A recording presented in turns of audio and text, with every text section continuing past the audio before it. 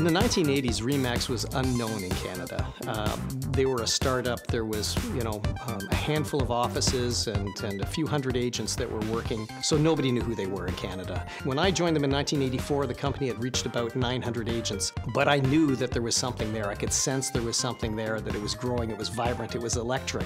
It was a tough go in the early days, there's no question about that, because people would call the name they recognized, the name they saw on the signs all around the neighborhood. We often got called in, they think they would call us in for a second opinion, and then they'd be totally blown away by what they saw when we came in the door.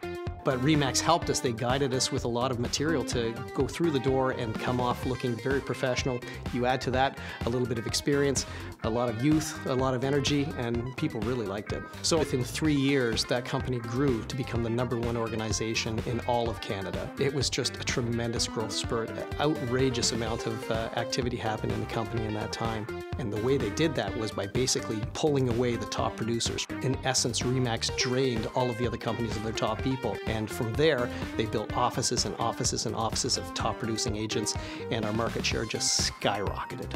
And it was at that point when the streets were virtually littered with REMAX sold signs. And the group of people that were at REMAX in Canada were very dynamic people, and everybody mingled and intermingled and got to know each other well. So we had things like baseball teams, hockey teams, bowling leagues, all kinds of stuff going on at that time, and everybody was enjoying everybody's company. It was an amazing time to be part of that organization. And we have a lot of time ahead of us in this company. I really think that REMAX has everything in place to stay in the #1 position.